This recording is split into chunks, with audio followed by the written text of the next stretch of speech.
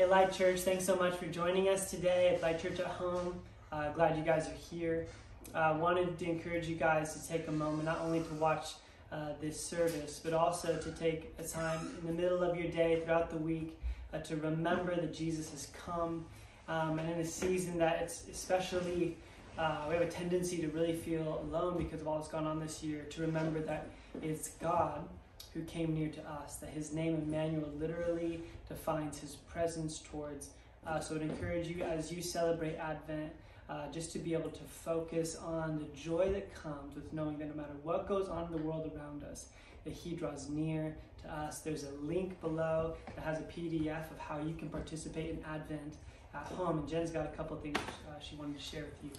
We just wanted to, again, talk about 1 month away.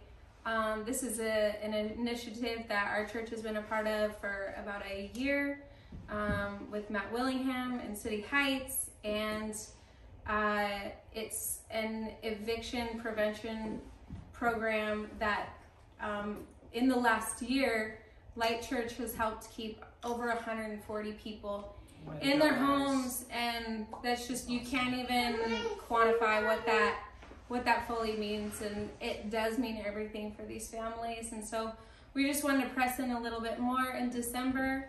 And if you go to lightsandiego.com under the giving tab, you can click directly to 1 month away, and 100% of that will go straight to families that need it right now. Yeah, thank you guys so much. And also, we just wanted to share some love right now with Nikita Curry. She has poured out faithfully with Young Light, with our kids ministry for the last 2 years. 2 years, yeah. Over 2 years. Serving in kids ministry and doing an incredible job. We're so grateful. We've seen the fruit in our own children's lives, and we know that, you know, in all the kids of Light Church, we love Nikita. We love Nikita.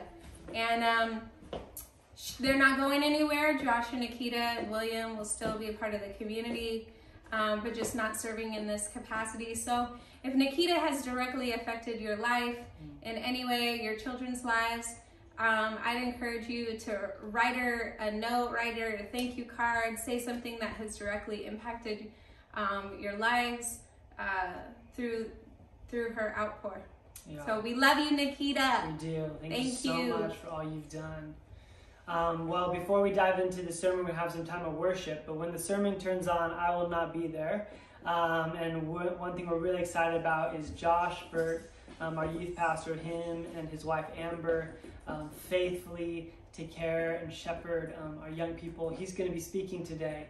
I already got to watch the sermon, and it not only was it good, it literally was exactly what I needed to hear. Exactly. And I'm confident that it's going to be blessing to your guys' hearts as well. So make sure you guys stay tuned for that as well.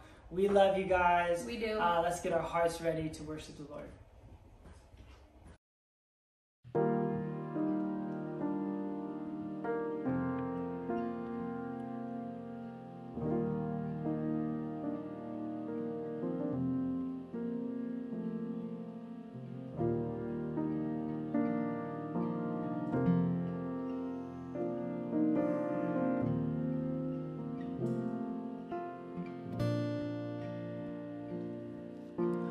All the saints and angels bow before your throne. All the elders cast the crowns before the Lamb of God and sing, you worthy of it all.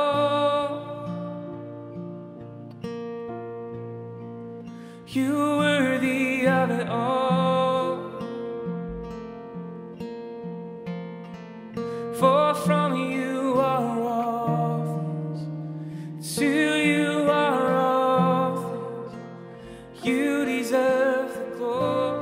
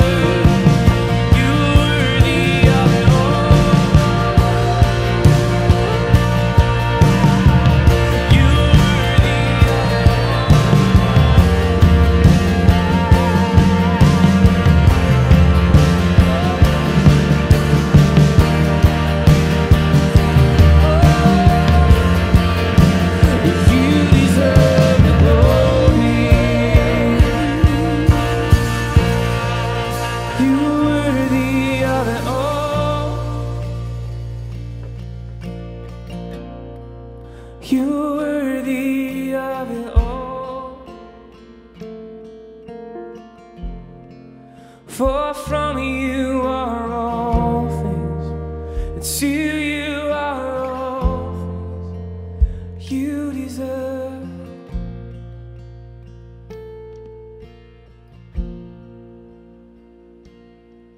Oh, come, let us adore. Oh, come, let us adore Him. Oh, come, let us adore Him. Christ the Lord.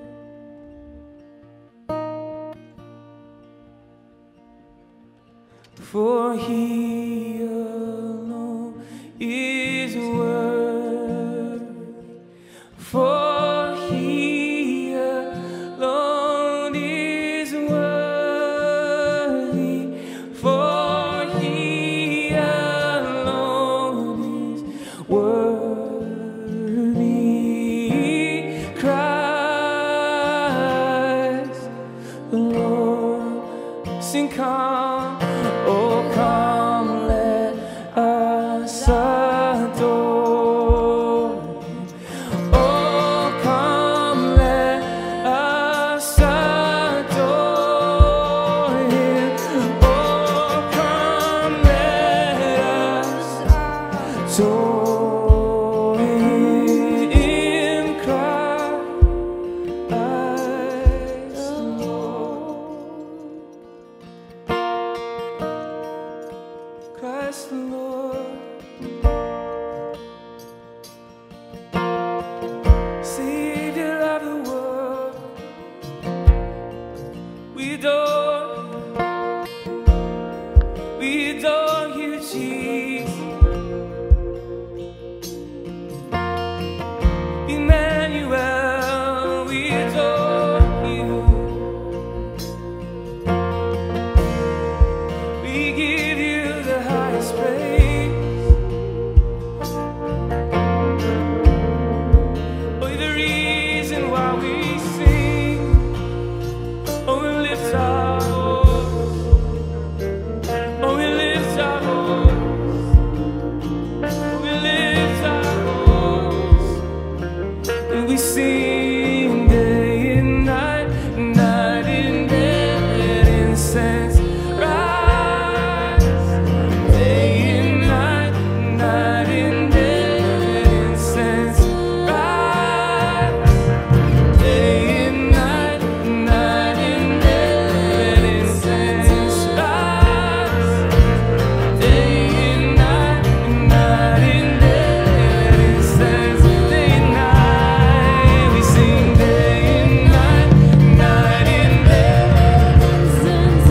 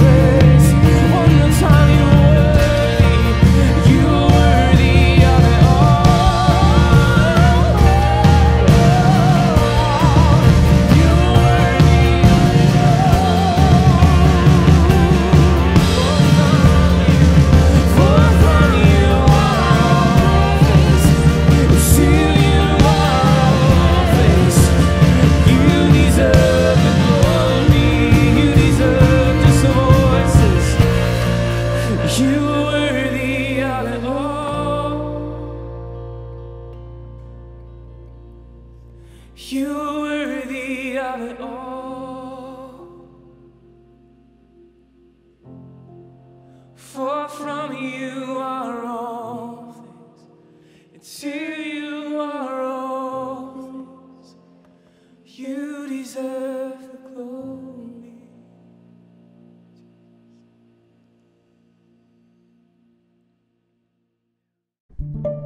Hello everyone, if we haven't met yet, my name is Josh and I help lead Youth Encinitas with my wife Amber. This is our junior high and high school ministry here at Light Church. And one of the many blessings I get to receive every week we meet is that I experience the joy that radiates from the hearts of the young men and women of God. And the reason I bring this up is because when Benji asked me to help speak and participate in the Advent series that we're going through, he also let me know that it would be on the week of joy. And as soon as I heard this, I looked at him and said, you know, we just entered into purple tier, right? And it was this kind of comedic relief. But in that moment, I realized that joy can be so different from the traditional sense of the word happiness that we have used in our daily lives. And one of the differences that we see between joy and happiness is that joy is an emotion that can be had with other emotions. So instead of happiness, where it's pretty difficult to be happy and sad at the same time, we see that joy can be present when you're sad. Joy can be present when you're excited. Joy can be present when you're shocked. And because these words can go hand in hand, think of the greatest moments of your life. Maybe it was when you got your first car, or you graduated. Maybe it was your wedding day, or even the first time you saw your kid. And the emotions were so overwhelming that you couldn't just say you were happy, but rather this phrase might have came out saying, I am full of joy. So I think it's very important as we look into joy to define what the lenses we will be looking through. And the way we'll be looking at it this week is a joy that can only come from the Holy Spirit. We have been in today's world, we see that words can tend to change their meaning over time, depending on trends and different cultures and the way they use the words. For example, the word nice, if we look at its original meaning in Latin, it stems from the word nescius, which is ignorant or foolish. And of course, nowadays, we wouldn't call someone that is unaware or not quite sure what's going on, we wouldn't call them nice. But we see that over time, words can begin to look a little different and they can begin to sound different and have different meanings. And it depends on the context, which gives definition to the word, because words might not have an intrinsic definition in themselves, but it depends on the culture that surrounded the context behind it. So as we're looking into joy, and this joy that comes from the Holy Spirit, we actually see a verse in Galatians chapter 5 that says, peace, love, joy, patience, kindness. These are fruits of the Spirit. And if you're thinking, okay, if this stems from the Holy Spirit, if this is where we receive joy, what are some practical ways we can do that? And we're going to get into those before we get into the message. And sometimes this can just look like a warm cup of coffee, overlooking God's beauty, whether you're at the beach or a lagoon and you're seeing God's creation. This can look like a Lectio Divina, where you just allow the Word of God to refresh your soul. This can also be a prayer walk if you want to go and exercise. And all these are little ways throughout our day where we can come and experience the joy of the Lord. But the joy itself that I think is very important, and the way we're going to be looking at it today, is through an apostle named Paul. Because sometimes we may be sitting here this Christmas season and it can be the most wonderful time of the year, or it can be the most painful time of the year for some people. And we see that in Paul's life, if we were to put a rank on who was the most suffering or who really just had it rough in life, Paul would probably be near the top of the list. And here are some examples in Paul's life that we see. One is when he is going into his second missionary journey to Philippi. He stumbles across a female slave that was demon possessed, and as he's casting out this spirit, we see that he's doing a good thing, but the owners of the slave are furious because This was the way they received income. They were calling her a fortune teller and pickpocketing all the money. So eventually Paul's thrown in jail. And then we see another time when he is out of jail that he is in the midst of these temple courts, and people are telling the Roman authorities that Paul has brought in a Gentile to the temple courts, which was a no-go. What had happened was because they saw Paul with a Gentile before, they just assumed that he was in the inner courts. There was an area on the outside, which was called the court of the Gentiles, meaning the non-Jewish people. But if you were to get more and more in the center, you would find that it was considered holy and holier, and Gentiles were not allowed in this because it would have been considered defiled. So long story short, Paul ends up going trial after trial. He's going into house arrest, and we find him in prison. And this is where we see Paul writing these letters, most commonly titled the prison epistles. And while he's in prison, he writes a few of these letters, and the one we're going to be focusing on today is the book of Philippians. Now, the 3 points, if you're taking notes, that we are going to see from the life of Paul is 1, that joy is present in the midst of suffering. 2, there is a joy that lasts even through the hardships. And then 3, there is the realization that joy is a gift. So beginning with point number 1, joy in the midst of suffering, we see Philippians chapter 1 and verses 12 through 19 that we'll be looking through. It starts by Paul saying, I want you to know, brothers, that what has happened to me has really served to advance the gospel. And you may be thinking, how is being in prison an opportunity to advance the gospel? Well, if we continue on to verses 13 and 14, he gives 2 ways that him being in prison has actually brought a furtherance of God's word and a furtherance of God's kingdom. It says, so that it has become known throughout the whole imperial guard and to all the rest that my imprisonment is for Christ. Verse 14, and most of the brothers, having become confident in the Lord by my imprisonment, are much more bold to speak the word without fear. So number 1, all the Roman soldiers who are relieving one another and watching after Paul as he is in this cell are beginning to hear what's taking place, because Paul wasn't in prison for an evil act that he committed. He didn't commit a crime, but they began to realize that, oh, Paul was actually in prison because of what he was trying to do for the Lord.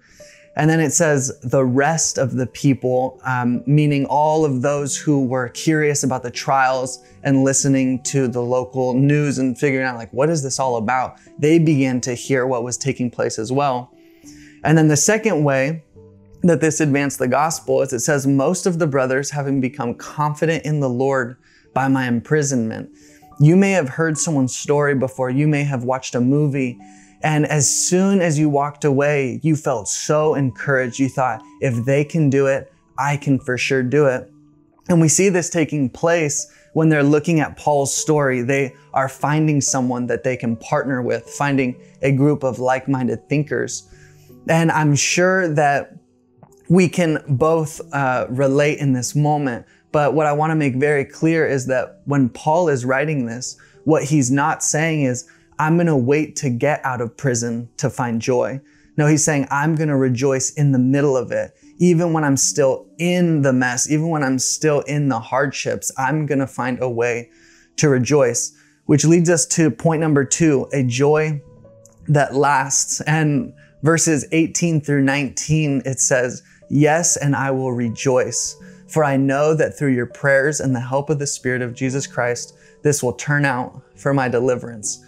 We may be sitting on the edge of our seats thinking, how is this story going to end up? We see that it's advanced the gospel. He's saying, I am going to be delivered. We're waiting for someone to break the walls down. Maybe someone has a secret key to unlock Paul and free him from the chains. But to be honest, I think it's so much more than him just making it out of prison. Because the word that Paul uses for deliverance is this Greek word soteria, which often is translated salvation. So no longer is he looking at this physical deliverance, but it's an eternal deliverance of when Jesus came, that now he has hope and a joy and a Savior, knowing that even after his life, he will still be delivered from death. Death will not have the final say, but Jesus has come, so in that he rejoices. If you're thinking to yourself, okay, well, we know that we can rejoice in an afterlife. We know that we can rejoice after our physical life has ended.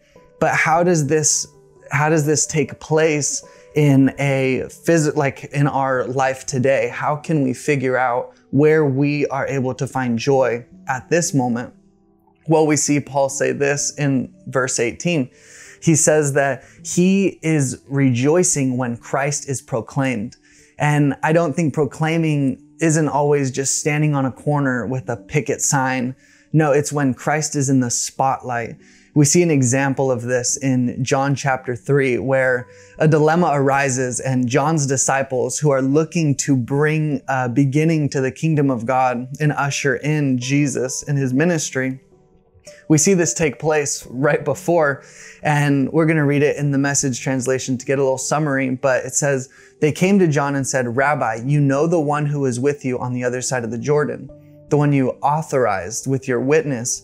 Well, he's now competing with us. He's baptizing too, and everyone's going to him instead of us.'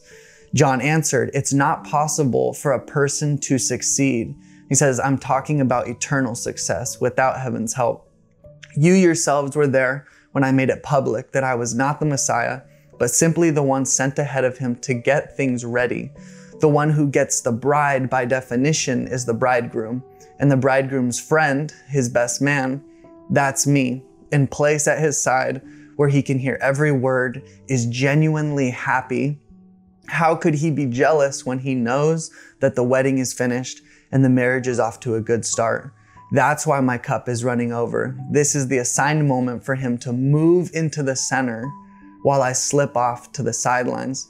The King James Version phrases it like this: "This is my joy, therefore fulfilled. He must increase, but I must increase." We find joy when Jesus is at the center. And a practical way we can do this is sitting around a table, breaking bread with our family members, our roommates, sharing of the goodness of God, the faithfulness that he has pulled us through, reminding one another of what we believe in and this creator that is good.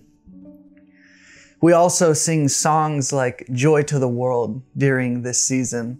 And if we listen to the lyrics, it goes, "Joy to the world, the Lord is come." And so many times we kind of overlook that sentence. Where does the joy come from? And we begin to look for other sources where we could find joy. We begin to try to find it in our job, our friends, sometimes a hobby or things like that, where we can become happy and have good emotions. But this true sense of the word joy and this true fulfilling, we see that it comes when the Lord was present. We understand that as we receive this gift that was a Savior, a Messiah that saved us from the world, this is where the joy comes from. And this leads us to our last point, our point number 3, which is joy is a gift. You may remember a gift that someone has given you. Maybe it was Christmas morning or your birthday, and it just left you in awe. For me, this was the time right after my wife and I got married. Her mom ended up gifting us a puppy. And as soon as we saw this 7-week-old, 1-pound French bulldog, we couldn't help but just be mesmerized. Our hearts melted. We started getting him little outfits. We got a diaper bag. And I was living the best dog dad life I could. And then I soon realized that dogs don't come potty trained. Dogs also begin to have a fear and an anxiety because they are separated from their litter. So this then began the many sleepless nights where this joy that was a gift soon needed to be exercised. And I love the way Henry Nouwen puts it. He says, "Joy does not simply happen to us. We have to choose joy and keep choosing it every day." We soon, after we got that puppy, we had to start training him, letting him know that he could not just go to the bathroom wherever he wanted to. We had to start taking him on walks to get his energy out so that he wouldn't take it out on our furniture. There's so many things that we ended up having to work through and fight and strive because what was a gift now after was beginning to get worked on. We needed to start refining it. Romans chapter 3, verses 21 through 25 says this, "But now the righteousness of God has been manifested apart from the law, although the law and the prophets bear witness to it, the righteousness of God through faith in Jesus Christ for all who believe, for there is no distinction, for all have sinned and fall short of the glory of God and are justified by his grace as a gift through the redemption that is in Christ Jesus." I read this verse because when Paul is using the word joy, the Greek way he phrases it is chara, which stems from the word charis, meaning grace.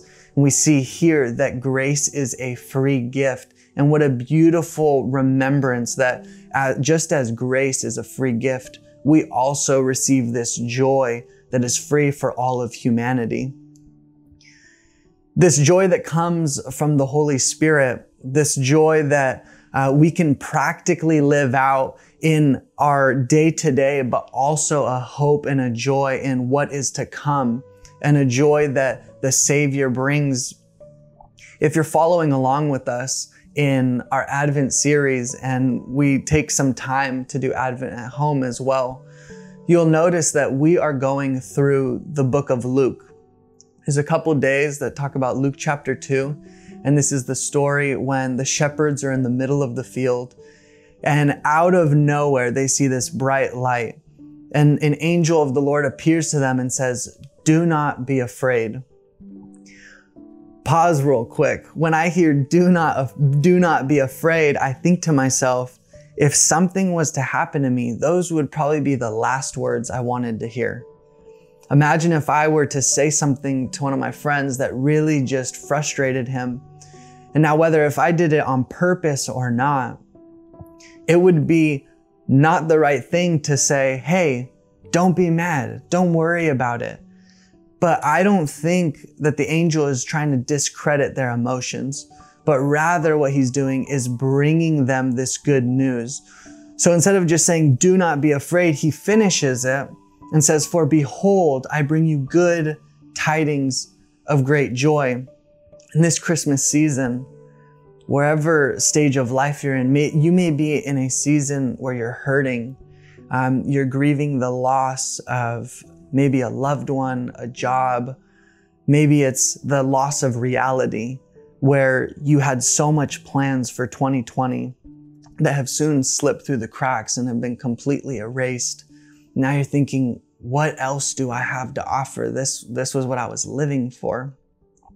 Can we be reminded this Christmas season as we're looking at these shepherds who are full of fear, not knowing what's going on, that there is a Savior who brought joy that can be present in the midst of suffering. There is a joy that lasts beyond just your physical day-to-day, and through the suffering, through the hardships, and that there is a joy that is a gift, a free gift that is given to all of humanity. Let's pray. Jesus, we are so humbled to be your creation. We are so thankful that we have a Savior who has come and has delivered us from death. I love the way Paul says that even in the suffering, he will rejoice because he knows that it will further the gospel. This Christmas season, would we realize that you are the one who brings us joy? Christmas morning, would it not just be a high flood of emotion, and then the first week of New Year's when something doesn't go right, our New Year's resolutions don't succeed, where it just totally falls? But would this joy be an everlasting, ever-present opportunity where we can come to you and say, no matter what I'm going through right now, I put my trust in you knowing that I find my joy in a Savior named Jesus. So grateful for the opportunity that we have to be in your presence and take place in this joy. And we pray this in the mighty name of Jesus. Amen.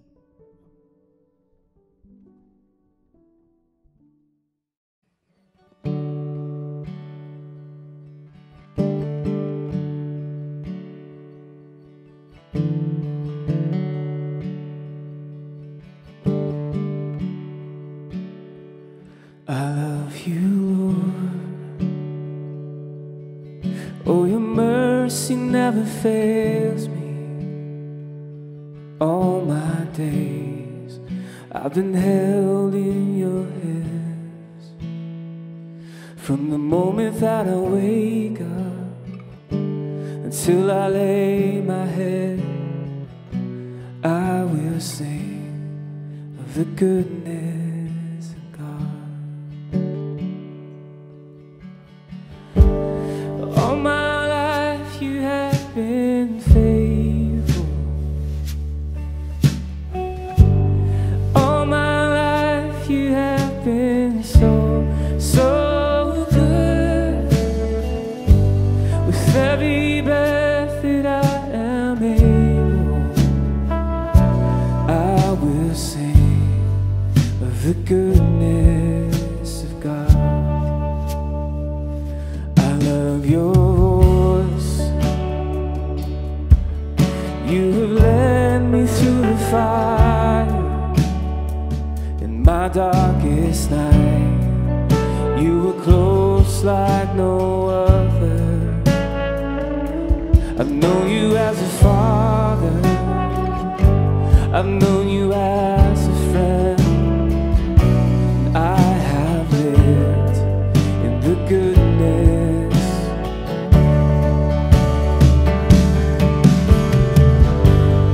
All my life you have been faithful. All my life you have been so, so good. With every breath that I am able, I will sing of the goodness, so goodness. Your goodness is running after, it's running after me. Your goodness is running after, it's running after me. With my life laid down and surrendered now, I give you everything. Your goodness is running out. I sing again, your goodness. Your goodness is running out. It's running after me. Your goodness is running after. It's running after me. With my life laid down and surrendered now, I give you everything. Your goodness is running after, it's running after me.